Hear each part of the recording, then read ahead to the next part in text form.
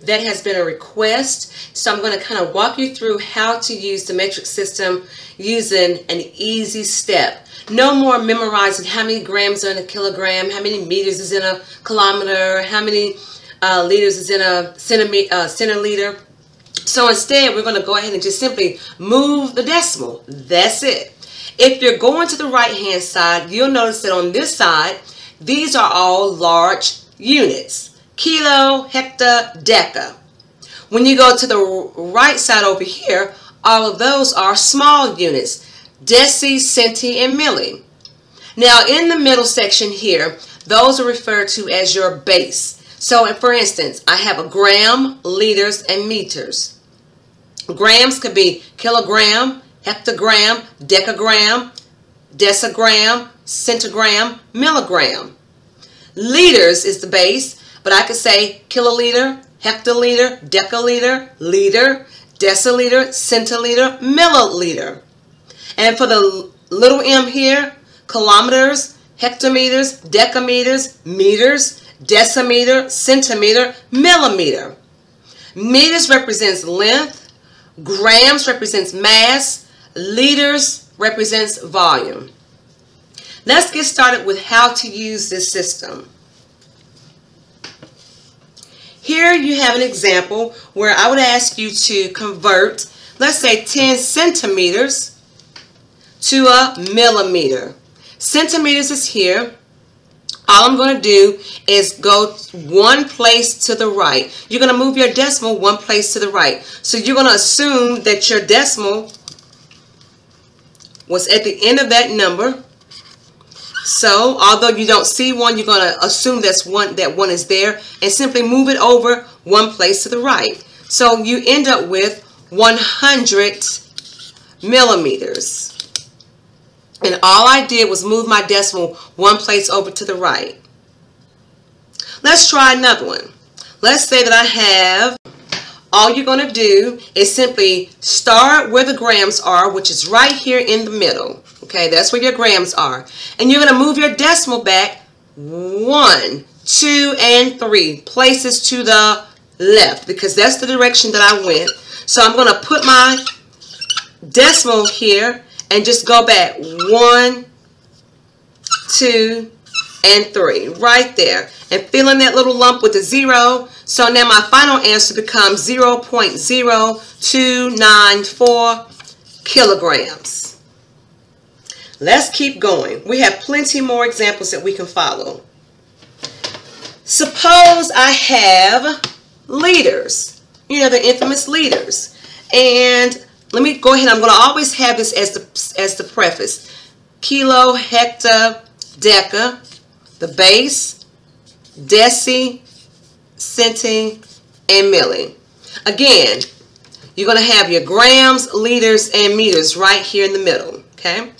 Now, if I have, let's say, 100 deciliters, and I told you to convert that to a liter. Well, the liters is one space right next door to the left. So all I'm going to do is move my decimal back one place to the left. Assume that the decimal is at the end and go back one to the left, and I end up with 10.0 liters. 10.0 liters. Let's try another one. Let's say that I have 1,000 kiloliters. And I want you to convert that to, let's say, a milliliter. Okay, all I'm going to do is start where the kilos are and move my decimal that many places until I land at the milliliter. So that's going to be 1, 2, 3, 4, 5, and 6. So I'm going to have to move my decimal 6 places over. So yes, that's going to be a very large number. So assume that the decimal is at the end and go 6 places over. That's going to give you 1, 2, 3, 4, 5, 6. And you're going to fill those little lumps in with zeros. And you have a very large number. As a matter of fact, let's say that, let's see here, we're going to put a comma here, comma here. That's a very large number. That's 1 million. Ooh, that's a lot. Okay, 1 million milliliters. Okay, so all you're doing is moving your decimal to the right or to the left, depending on where you started and where you're going to end. Okay, let's try some more examples. Again, going back to our foundation of key, and you always want to have this as your outline, just simply because it helps you keep track of everything that you're going to have in terms of your conversion factors. You don't have to memorize anything. Just simply remember to move your decimal to the left or to the right. Again, on this side, all those units are very large. As you go to the right side, they become small. So let's try an example of, let's say I have 17 centimeters that I want to convert to a decameter. Okay, centi is here, deca is on this side. I'm going to start here and move my decimal 1, 2, and 3 to the left. So that's 1, 2, and 3. So I end up with 0.017 decameters. Let's try another one. Let's say that I have 1 gram that I want to convert to a milligram. Milli is here. Gram is there. Because I'm trying to get to the milli, I'm going to start with gram and go 1, 2, and 3. 3 to the right.